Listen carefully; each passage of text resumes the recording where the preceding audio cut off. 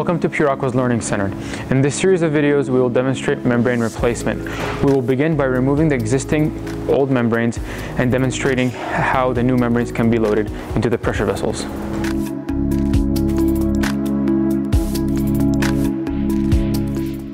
The tools and components needed to complete a successful membrane replacement are shown here. Beginning from the right hand side, we have our DOW 111 silicone-based lubricant, a generic flathead screwdriver, needle nose pliers, the Allen key needed to open up these end caps. Other tools might be needed for different end caps, masking tape, a clean rag, and of course the membranes needed for the particular system.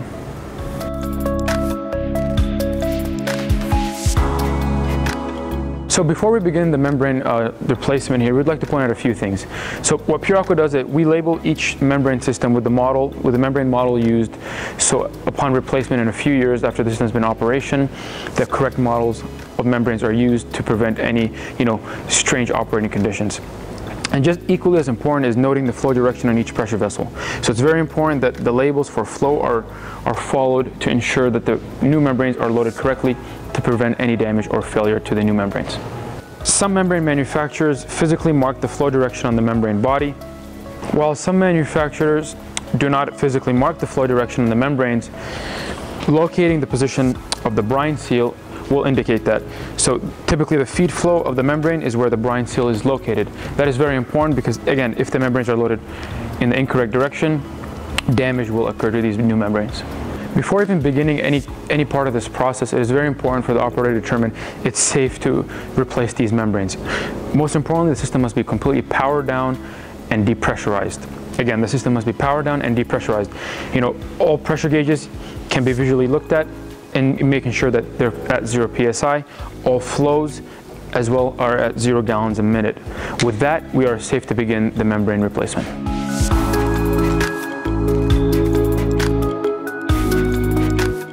So step one of the membrane replacement will be to remove any interconnecting fittings that connect the pressure vessels together that are installed on the end caps. So in this particular case, we're using 3/4 inch SeaTec fittings. Of course, other fittings are used depending on the size of the membranes or the size of the system. Regardless of the interconnecting fittings used, there will be some kind of technique needed to remove the fittings in order to properly remove the end caps. So to begin removing these SeaTec fittings, locate these retaining rings or locks here around the fitting directly connected to the end cap. So to remove these, you must simultaneously pull up and push down here, because if you just pull up, the fitting of course will not be removed because it's a safety mechanism here. So pushing down on this retaining ring here and simultaneously pulling up on both ends multiple times will get the interconnecting fittings completely removed as shown here. Step two will be to remove these retaining clips installed on the top of the end caps. So what these retaining clips do, of course, is they hold the end cap in place when the system is pressurized. So using the correct size Allen key, this hex screw will be, of course, loosened, and the retaining clip can be removed that way. And of course, this will be replicated as many times as needed depending on how many membranes are going to get replaced. In this particular demonstration, we're doing 2 membranes, so we'll remove 4 retaining clips. Once all the retaining clips are removed, the next step will be to remove the end caps. Step 3 involves removing the end cap of each respective pressure vessel. But before that, one particular tip we recommend doing is covering the needle nose plier with some kind of adhesive or some tape or cloth to prevent any kind of damage to the end cap.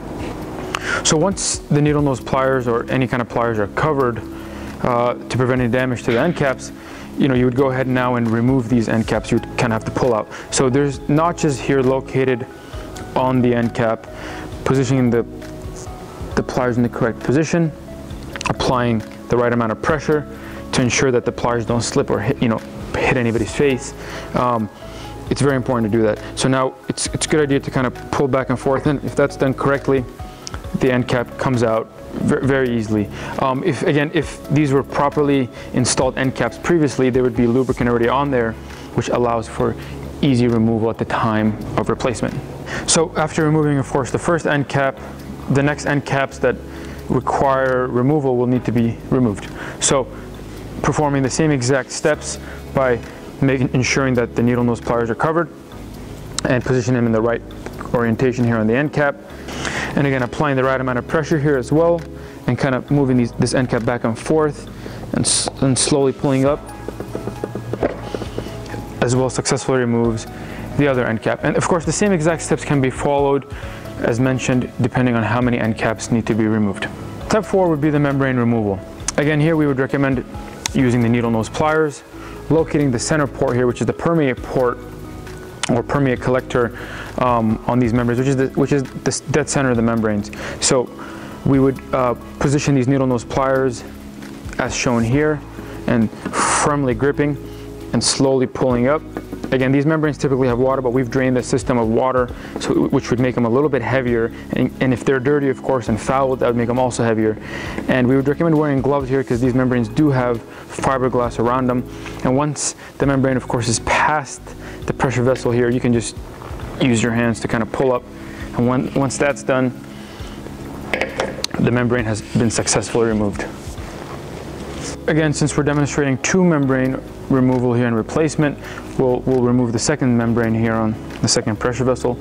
So again, positioning these needle nose pliers at the center of the membrane here where the permeate is collected, firmly gripping and pulling up removes the membrane here as well.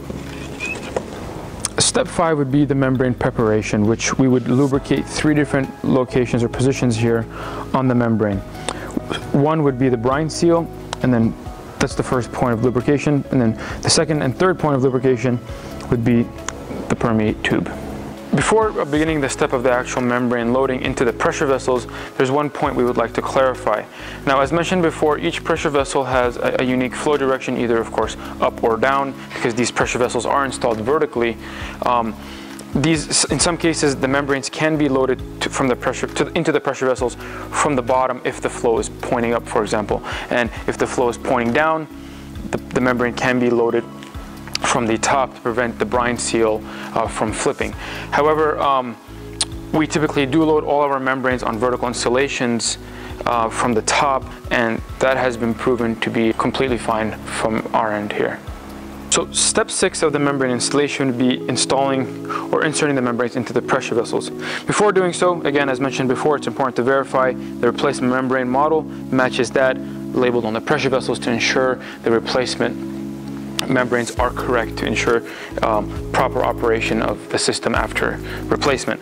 And equally as important is the flow direction. Again, this membrane feed flow direction is going up, so we will match that flow direction on both the pressure vessel and the membrane. So once those 2 steps have been completed, we can go ahead and insert the membrane into the pressure vessel very slowly, and kind of keeping our hand on slowly guiding the membrane into the pressure vessel. That would basically complete the step of successfully inserting the membrane into the pressure vessel. Loading the next membrane into the respective pressure vessel, we'll follow the same steps as before, ensuring the model number matches that which is required for the system. The flow direction on the membrane matches that of the pressure vessel. And with that, we are ready to load this membrane into the pressure vessel. Now, one thing, as mentioned before, we can use needle nose pliers to slowly insert the membrane into the pressure vessel to prevent the membrane from slamming on the bottom and damaging potentially the end caps.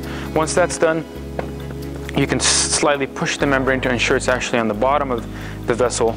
And with that kind of completes the membrane loading into the pressure vessels. Again, these same steps can be carried over as many times as needed based on how many pressure vessels or membranes there are on the system.